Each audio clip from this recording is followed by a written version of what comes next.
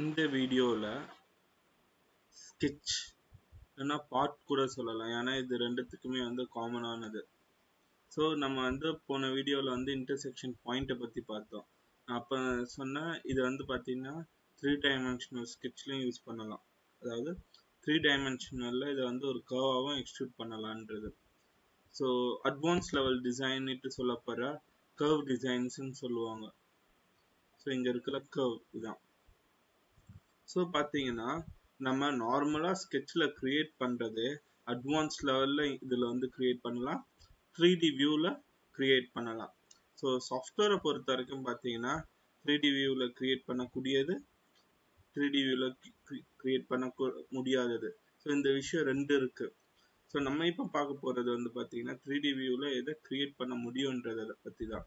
So இதை வச்சு நான் யூஸ் பண்ணும்போது நான் வந்து சாலிடை யூஸ் பண்ணுறதுக்கு பதிலாக சர்ஃபேஸில் யூஸ் பண்ண போகிறோம். ரீசன் என்ன, கம்பேர்ட் டு சாலிட் சர்ஃபேஸில் தான் நம்ம மேக்ஸிமம் இதை யூஸ் பண்ணுவோம் அதிகமாக. ஸோ ஃபஸ்ட்டு பார்த்தீங்கன்னா இன்டர்செக்ஷன் கர்வ் பார்க்க போகிறோம். அடுத்த வீடியோவில் வந்து பார்த்தீங்கன்னா ப்ரொஜெக்ட் கர்வ் பார்க்க போகிறோம். ஸோ இதோட வந்து பார்த்தீங்கன்னா கர்வோட இதை நான் ஸ்டாப் பண்ணிப்பேன். அதுக்கப்புறம் பார்ட் டிசைன்ஸ் நம்ம பார்க்கும்போது திருப்பி வந்து கர்வ்ஸை பற்றி என்ன கொஞ்சம் நல்லா தெரிஞ்சுக்கலாம். ரீசன் என்னன்னா அப்பந்தான் வந்து பார்த்தீங்கன்னா கர்வ்ஸ் வந்து உங்களுக்கு ஒரு மாடலில் நான் யூஸ் பண்ணி காட்ட முடியும். இப்போ வந்து ஜஸ்ட் ஒரு எக்ஸாம்பிள் மாதிரி சொல்கிறேன் உங்களுக்கு. First intersection curve. ஸோ இந்த இன்டர்செக்ஷன் கர்வை நான் ஃபார்ம் பண்ணேன்னா எனக்கு ரெண்டு விஷயங்கள் தேவைப்படும். ஒன்று வந்து பார்த்தீங்கன்னா ஒரு ஷேப்.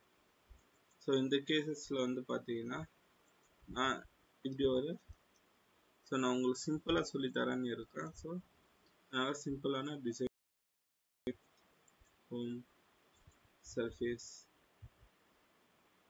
Move surface. ஸோ இல்லைன்னா இதை க்ரியேட் பண்ணிட்டு எக்ஸ்ட்ரூட். ஏன்னா நம்ம ஆல்ரெடி பார்த்துருக்கோம்ல யூனிகிராஃபிக்ஸை பொறுத்த வரைக்கும் ஒரே எக்ஸ்ட்ரூட் தான் சர்ஃபேஸ்க்கும் சாலிடுக்கும்.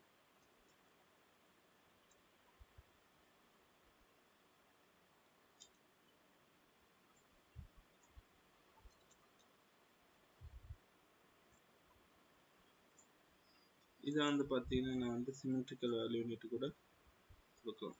ஓகே,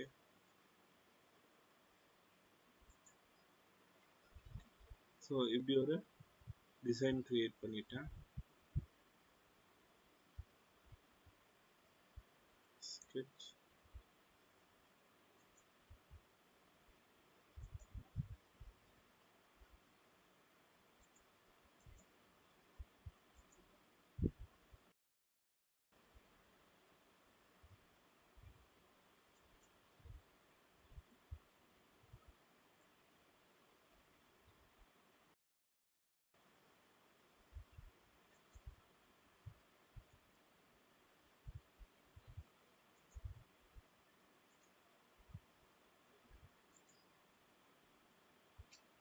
ஸோ பார்த்தீங்கன்னா இந்த மாதிரி ஒரு ஷேப் இருக்கு.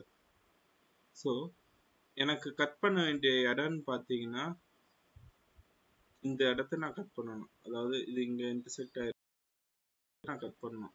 அதுக்கு என்ன பண்ணேன்னா ஒரு கர்வை ஃபார்ம் பண்ணணும். அந்த கர்வை அடிப்படையாக வச்சு தான் என்னால் இதை ட்ரிம் பண்ண முடியும். அதுக்கு நான் போகிறது கர்வ் இன்டர்செக்ஷன். ஸோ இந்த ஃபேஸை கிளிக் பண்ணணும், இந்த ஃபேஸஸ் செலக்ட் பண்ணணும். ஓகேன்னு கொடுத்தீங்கன்னா இந்த ஃபேஸையும் அடிப்படையாக வச்சு ஒரு கர்வ் ஃபார்ம் ஆகும். இது வந்து இன்டர்செக்ஷன் கர்வ்னுட்டு நம்ம சொல்லுவோம். இன்டர்செக்ஷன் பாயிண்ட் வந்து அதிகமாக யூஸ் பண்ணுறது வந்து பார்த்தீங்கன்னா மெஷ் கர்வுக்காக யூஸ் பண்ணோம். இது வந்து பார்த்தீங்கன்னா ட்ரிம் பர்பஸ்க்காக அதிகமாக யூஸ் பண்ணோம். இந்த வீடியோ பிடிச்சிருந்துச்சுன்னா லைக் பண்ணுங்கள், ஷேர் பண்ணுங்கள், கமெண்ட் பண்ணுங்கள், மறக்காமல் சப்ஸ்கிரைப் பண்ணுங்கள். தேங்க்யூ.